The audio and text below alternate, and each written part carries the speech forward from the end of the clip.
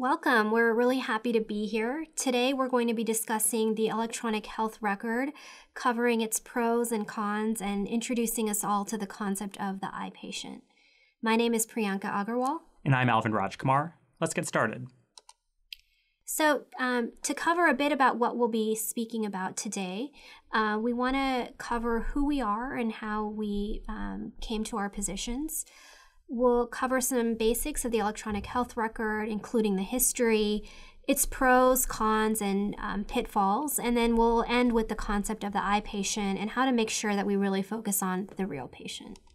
We have a few objectives for you. The first is to understand what a modern EHR is and what its goals are. 2, to describe the components of a comprehensive electronic health record. 3, outline the pace of adoption of the EHR and the forces behind the adoption. 4, critically analyze the benefits and risks of the EHR. And 5, anticipate possible patient care advances made possible by the EHR. So first we wanted to start off by telling you a bit about us and how we came to these positions. So we both practice in the Division of Hospital Medicine and care for the hospitalized patient. I spend a lot of time in technology, and we both do, and really became interested in this idea of how can we use technology to improve patient care and improve clinical outcomes. And so I spend a lot of my time thinking about how can we bring in new technologies into the hospitalized setting, and how can we study their use. As part of this work, I work for the Center for Digital Health Innovation, a group on campus thinking about technology and its use, and focus a lot on putting together partnerships between outside groups in UCSF. I also love seeing patients here at Parnassus and also at Mission Bay Hospital, but I also run a lab that focuses on machine learning and artificial intelligence and how to use the massive data sets we're collecting day in and day out taking care of patients to find ways to improve that patient care delivery and patient safety efforts. So we wanted to start by playing a short video from Dr. Abraham Verghese, who's a master clinician at Stanford. And he really brings home this idea of the challenges of the electronic health record and how can we really make sure that with all of the technology that's available to us, how we really focus on the patient. So we'll stop here for a moment.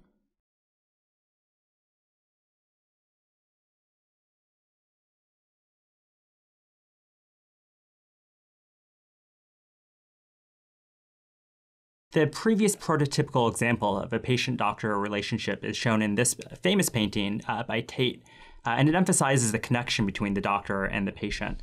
But if you think about modern practice, this relationship has been slightly morphed by the presence of a computer. And I think we all want to make sure that with all of the tools available to us, that the focus really stay on the patient. And so that's what a lot of our focus is going to be on, both in today's lecture and in the subsequent small group sessions. These doctors are probably looking at the electronic health record. Let's focus about what they did before they had those computers in front of them. So I think we all have in our minds that before the computer, there were paper charts. And I don't know if any of you have had any experience with paper charts, either as a patient or as a provider. Alvin can share a bit about his experience using paper charts not too long ago. Yeah, Priyanka, when I was an intern at the San Francisco General Hospital, back when it was called that, we had paper notes and paper orders. And so if you wanted to prescribe a laxative for a patient, you'd have to run up to the flight of stairs to the floor, find a paper chart somewhere in the nursing station, write the order, and it would get faxed out down to the pharmacy who then enact it for you. And so what you're seeing on the screen here is actually reflective of my recent clinical practice. And though we look down on paper records quite a bit, there were definite upsides to it. The first is that it was relatively easy to find what you needed. You may not be able to always read what was there, but you could certainly go back to a date and see when a patient saw a particular provider.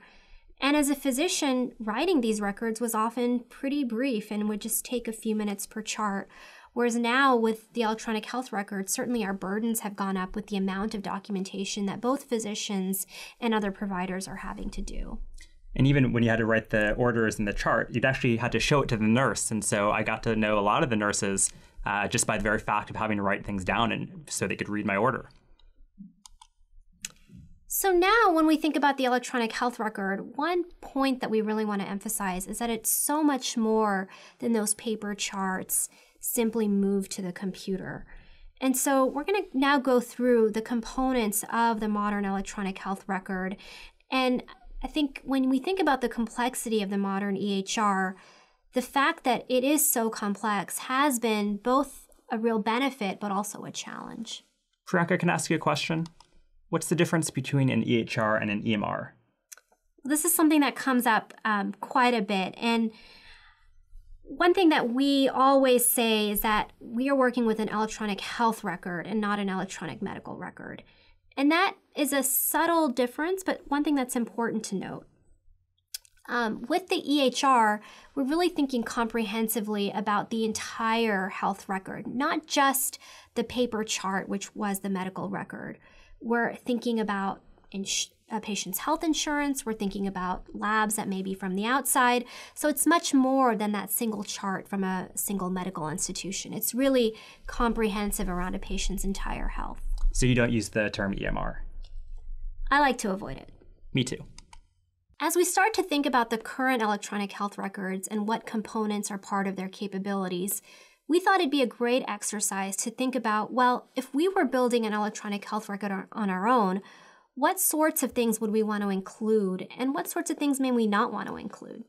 And would like you to think broadly about this. If you think about the services and apps that you use in your daily life now, like Amazon or Netflix, you're used to getting recommendations of things you should see or triaging articles you'd like to read versus articles you wouldn't want to read. Pause this video now and spend 30 seconds reflecting on what you think an EHR should be able to do in modern times.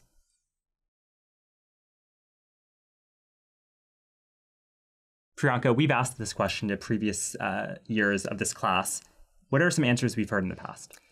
I think everyone has done an excellent job of covering the basics around documentation. So we want to get not only clinic visits, but medications, lab results, imaging.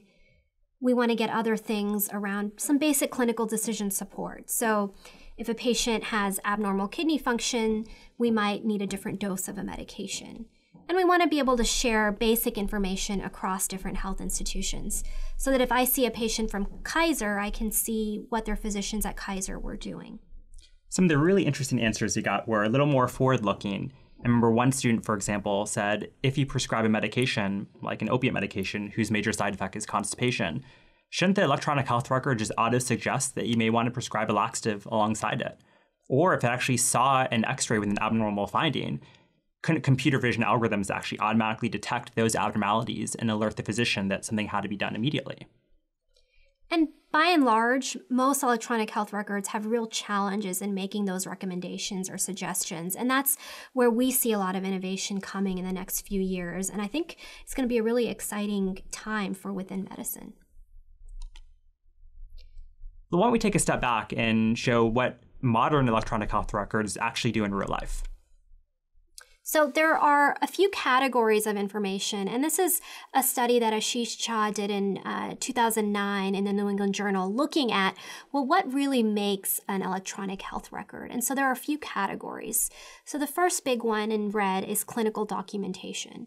And the point to make here is that it's not just clinical visits, but it's also things like problem lists that covers, well, what health problems does a patient have? Medication lists, nursing assessments. And then we move on to test and imaging results. And again, this is not just labs, but radiology images, pathology. And so it's a real breadth of information. And the last two are computer provider order entry, which replaces the previous practices of having to go to the nursing station, write orders, and just put it into the computer while you're sitting in front of it. And the last is decision support, or the idea that the computer has some understanding of what's going on with your patients and helps you make decision. For example, if you're trying to order antibiotics for a patient with pneumonia, it might suggest that here are the guideline concordant recommendations of those antibiotics. And you could read the particular list below. And the percentages, which are less important here, the idea behind them is that really very few hospitals are using health records that can do all of these functionalities comprehensively. And so what we get to is really that in terms of a comprehensive electronic health record, which includes components from all of these categories, there's really a relatively few hospitals that are able to do so, which I found surprising given the modern era that we're in. We're lucky at UCSF that the electronic health records we use for the majority of care we deliver has all of these features in it. Why don't we take a step back and look at the rate of adoption of electronic health records in this country? It's encouraging that about 80% of hospitals today have some sort of an EHR in use. And even in the hospitals that do have EHRs, again, a minority actually have a comprehensive EHR, and quite a few have this just basic functionality. Why don't we talk about what functionality is missing in the basic versus the comprehensive EHRs? So this is the same health affairs study that was looking at in hospitals who have a basic electronic health record, well, what is really missing? And this is a little bit confusing. So the way that we read this is that in hospitals that have only a basic EHR, actually about 60% of them are missing physician notes. About 40% of them are missing diagnostic test results. And so I think that really hones in this fact that imagine if all we had was an electronic health record where you could see, well, patient demographics and maybe their medicines, but you couldn't see any physician notes, you couldn't see any test results. Then even though your hospital has a health record that's electronic, you're very limited in the amount of information that you can actually access. And a full 1/3 of hospitals in the US right now are using a basic electronic health record or something less. So while that may seem less relevant to us here in San Francisco, keep in mind that many of our patients who we care for, they're coming to UCSF from outside facilities. And so the records that we get may actually be quite limited. So who actually has a comprehensive EHR? There's a more recent study done in around 2015 that looks at the types of hospitals that are able to adopt a comprehensive EHR versus those that aren't. If we looked here, that in general, as we talked, about 1/3 of hospitals have a comprehensive EHR, and they tend to be, again, large academic teaching hospitals in urban areas. Hospitals that tend to have less than basic EHR functionality tend to be in rural areas and tend to be safety net hospitals or critical access status of yes.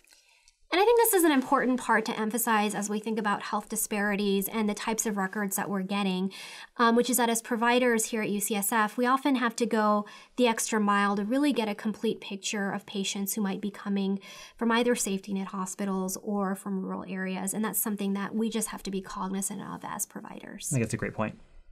So we want to go back to thinking about the electronic health record adoption and thinking about, well, what really spurred this increase in the rate of adoption around 2010? And one point that we wanted to make that you all know growing up in this era, which is that healthcare is relatively late to the electronic health record adoption and to technology in general.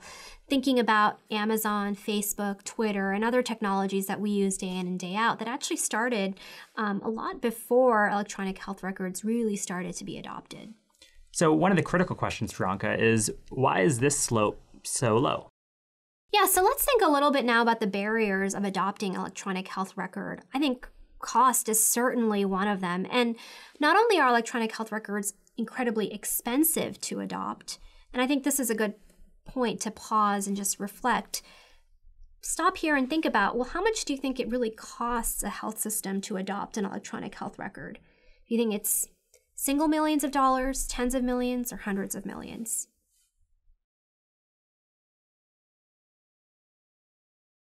Well, Priyanka, right before this lecture, we were lucky to talk to the chief medical information officer at UCSF. And I learned that it's on the order of magnitudes of hundreds of millions of dollars to adopt an electronic health record. And every year, the budget to run an EHR is an order of tens to even hundreds of millions of dollars. This is a big deal. And I think that's, again, why so many hospitals don't have comprehensive electronic health record.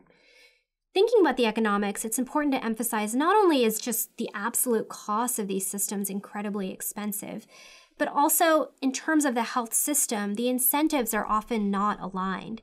So the benefits of electronic health records, which we'll get to, really can be around coordination of care and preventative services. And in a fee-for-service environment, it can be really challenging to make those investments when we get paid more oftentimes as a patient accesses more care. But the good news is that as we transition away from strict fee-for-service and move into value-based care and accountable care organizations, the incentives do start to align better. But I'll mention that largely the absolute cost is high, and the way that we're reimbursed can be challenging in terms of making those investments. And the cost is accrued in multiple ways. One, it's logistically hard to implement an electronic health record. Culturally, to go from a paper record to actually using the computer. Technically, it's very difficult to get the systems to work together with existing infrastructure, and very difficult to have information exchange from one health system to another, this difficult information exchange. One point that I also want to make is that it requires huge not only technology investments, and Alvin hinted at this, but culturally it's a big change for providers as well. When UCSF went through this transition a few years prior, we literally had to train every single provider who touches the electronic health record. And it's a huge not only cost, but also just coordination in terms of how do we make sure that everybody who uses this new tool and technology is well trained in it. And there are big implications if there are any privacy breaches in an electronic health system. It's very costly to pay for those types of issues. So what's the major event that spurred that inflection point around 2010? Turned out it was an economic crisis. That when the country was in a major recession, the government wanted to find a way to put money back into the system, and they were looking for shovel-ready projects. And it was decided that healthcare was shovel-ready to adopt EHRs. We think that would help with, which they thought would help with patient safety and patient care advances. And certainly the act was successful in that if you look at the rate of adoption, going back to that prior slide, it's certainly picked up exponentially. And we are now at a point where 80% of hospitals are using electronic health records, which is exactly what the act was trying to achieve. Overall, they used over $29 billion over 10 years via what was called the High-Tech Act, or the Health Information Technology for Economic and Clinical Health Act. So, now put yourself in the government's shoes, and I think it'd be a good thought exercise to just pause here for 30 seconds and think about how would you make sure that the money is used wisely? What sorts of rules and regulations would you want to put in place? Would you just want to give hospitals money and say, here's a few $1 million, go and buy your favorite electronic health record? Or would you want to make sure that really certain criteria were being met? And so that's exactly what the government did. They put rules behind the money, and they said that, well, not only do you have to adopt an EHR, which is, of course, the first goal, you had to make sure that the electronic health records that you were using would be able to exchange information with other health systems. And we also wanted to make sure that not only were you documenting within the electronic health record, but that there were additional functionalities beyond documentation, ideas around clinical decision support, computerized order entry, enabling patients to access their own information. And so what we ended up with was a set of what the government calls meaningful use criteria. How did the government make sure the money was used wisely? Well, it created a set of criteria called meaningful use. Before I show you the next part of the slide, please don't memorize this. It's meant just for your information. So the government created 3 stages of criteria. The first one focused on data capture and included concepts like making sure that EHRs electronically captured health information in a standardized format. That information could be used to track key clinical conditions, and you could promote communication for care coordination of patients. The second stage focused more on data sharing and really allowed for more rigorous health information exchanged, and had increasing requirements for e-prescribing and incorporating lab results into the EHR. And the third area really focuses on improving clinical outcomes. So it's things like making sure that patients can access self-management tools so that they can manage their own chronic illness. Ideas around, well, how can we improve health on a population level? How can a physician look at their whole panel for patients and not just their individual patients? And so the idea behind this was that we wouldn't expect hospitals to be able to achieve all of these functionalities all at once, but that over time they would be able to, and that with every stage there would be economic incentives. And as you can imagine, these criteria were somewhat controversial, and they continue to be. So this is an area that may continue to change over time. But I think nobody can criticize the government for saying that some conditions needed to be met, and there's going to be continuing dialogue around, well, what should be included and what shouldn't be to achieve meaningful use. So we do think it's important to spend just a minute talking about health information exchange. And I highlight this only because it is such a challenging part of using electronic health records at present. So the first point, and this very simple graphic just illustrates that when we think about health information exchange, it's not only from hospital to hospital or hospital to provider, it's including just the whole breadth of the ecosystem, which includes payers, the government, pharmacies, labs like Quest. And so it's a pretty complex interplay between information amongst pretty disparate groups.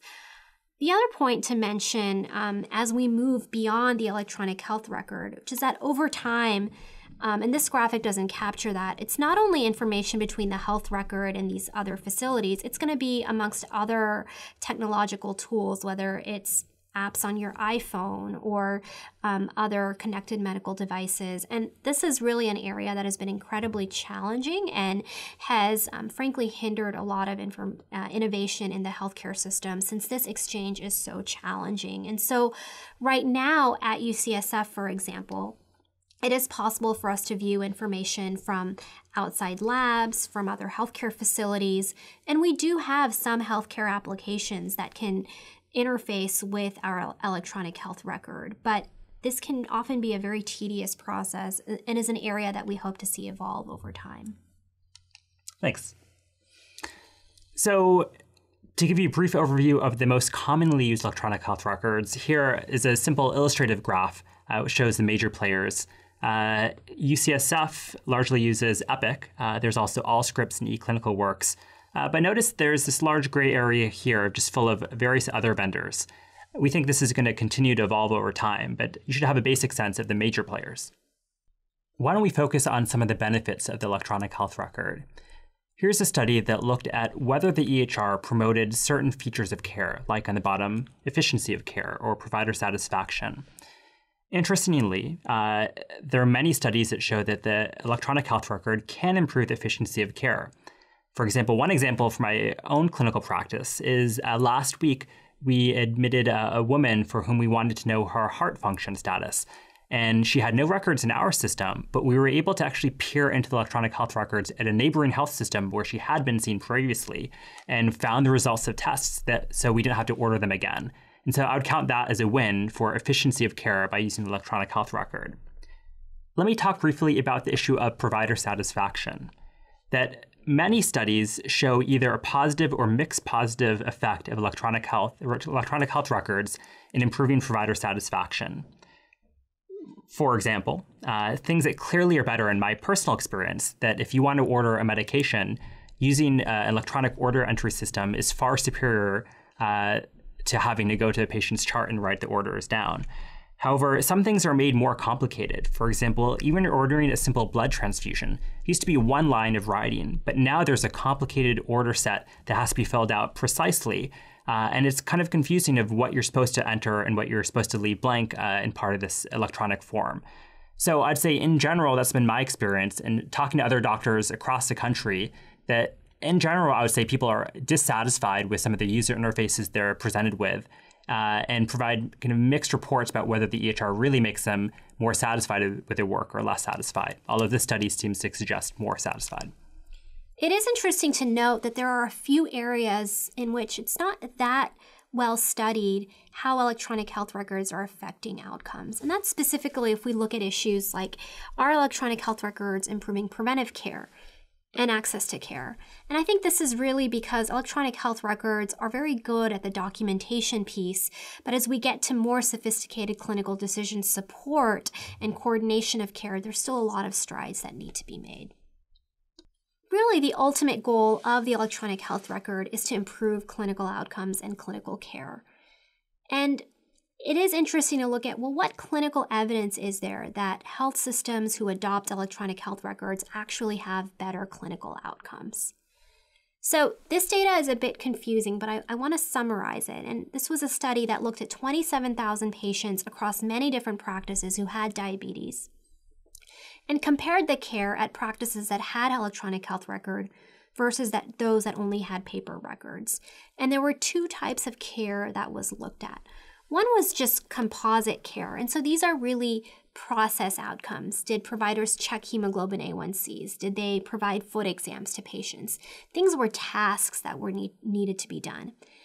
And then the other set of information that was looked at was really clinical care. So were patients healthier? Did they have better controlled diabetes? And what they found was that practices who had electronic health records were much better at meeting process outcomes. So they did actually 35% better than practices that only had paper charts. And this was due in large part to reminders that the electronic health record could provide and just highlighting when certain care outcomes hadn't been done. So, this patient hasn't had a foot exam. Remember to do that. Or when a provider does chart review, they could see, this patient needs to have this certain lab checked. All of that is easier with the electronic health record. Now, practices that had electronic health records did do about 15 percentage points better in overall clinical care and clinical outcomes, but that difference is not as huge as it was in the process outcomes. So a lot more research needs to be done in this area, but it seems that electronic health records are really good at making sure that care is provided, but that there could be more to be done in terms of making sure that actually patients are actually doing better. And so that can sometimes be the criticism that electronic health records receive. Those were some of the benefits in the electronic health record. Now let's talk about a few of the key challenges. Here are 5 that we've identified: usability, chart lore, physicians as transcriptionists, lack of interoperability, and, of course, the iPatient. Usability. If you are used to using something like the iPhone or Android, you're used to actually dealing with fairly nice user interfaces. In general, electronic health records don't have such great interfaces. Here's a study that actually looked at how lab results are presented to physicians in an EHR, and you can see the multiple areas of deficiencies identified by this study. In general, this is a major issue, but I think electronic health record companies are continuing to make progress in this area, and hopefully by the time you're an attending physician, this will have been improved. So chart lore is another big one, and we have a picture here which is meant to simulate a game of telephone. But the idea is that once you write something in the chart, it tends to get copy forwarded. So if you include in the problem list that a patient had a pulmonary embolus, that will tend to be included in note after note after note. And it really takes a very dedicated and good clinician to stop and ask, wait, what evidence do we really have that the patient did have a pulmonary embolus? And so that's something that as providers, we need to be very thoughtful. It's very easy to write something in the chart. This is a difficult patient. This patient had a pulmonary embolism in the past, or whatever it may be that we're writing. But keep in mind that whatever we write is very, very powerful. And so not only as we write in a chart, but also as we read charts, we need to keep in mind that what's there is most likely true, but it's ultimately our responsibility to confirm it for the sake of the patient. And I think that's an area that I see some students having problems with once they enter the clinical wards, is that they'll find something in the chart and assume it's true without going back to verifying that this patient truly does have a diagnosis of dementia. Or if they didn't, where did this come from and why is it in the patient's chart? Here's a major problem where I personally feel the electronic health record could be improved in a major way. That there's a lot of talk that the physicians are now becoming just really well-paid transcriptionists or data entry monkeys. And here's a fantastic article recently in the New England Journal of Medicine, which describes this disruption of the physician's work. And what used to be our personal way to convey information to other physicians or to record information for our own clinical decision-making, the clinical note, has been transformed into this multi-purpose document that's used for billing, documentation, for quality improvement.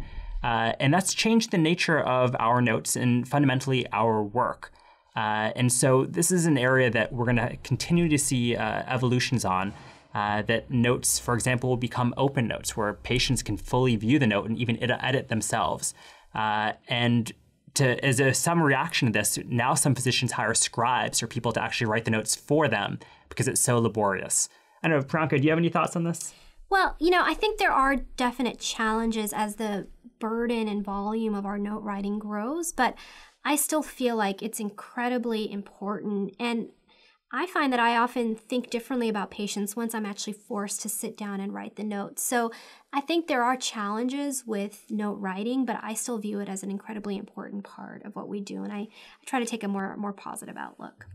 That's Priyanka for you.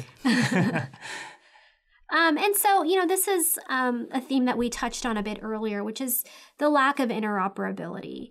And so this is a kind of joke back to that old commercial about the are you an IBM or are you an Apple? Well, students get this these days. I think so.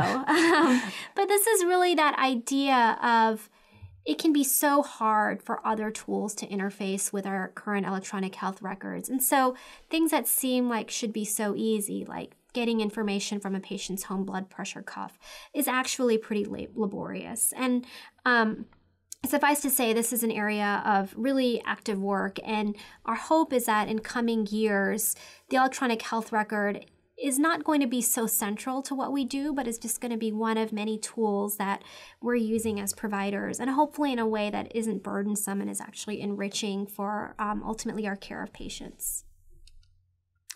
And finally, we get to the iPatient. That we're not going to belabor the point, and we hope that you'll watch the video that we showed a clip of earlier. But there's this concept that we get really used to treating the computer rather than the patient in front of us. And for example, last week there was an emergency in one of the patient's rooms, and there's a tendency to quickly go to the computer and say, well, what were the previous lab tests that were obtained in this patient, or what were the previous imaging results? When oftentimes the most important thing is actually examining the patient in front of you. It's been said that the easiest way and most current way to diagnose an amputee is to actually see the x-ray without the limb, rather than just look at the patient. And this is something that we would like you to be really cognizant of as you enter the clinical arena, that there is this connection between who the patient is and how they're represented in the EHR. And it's important to keep an eye on both. But fundamentally, all of this work we're doing in terms of education, research, is to help the patient and not just the iPatient. Absolutely. And again, I think we always want to be optimistic, and the electronic health record, I think, ultimately has done huge amounts for safety, costs, and I think is going to continue to improve. But we always want to realize, and something that we really wanted to emphasize today, that despite how rich it is and how helpful it's been, we always, of course, want to keep our focus on the patient. And I think you all are going to be so well trained in this because you're going to be doing this really from day one. And so ultimately we'll be learning from you to really how best to interface both with the different technologies that we're going to see and also with a patient. So I think it's going to be a challenge, but also really exciting and I think really important. Absolutely.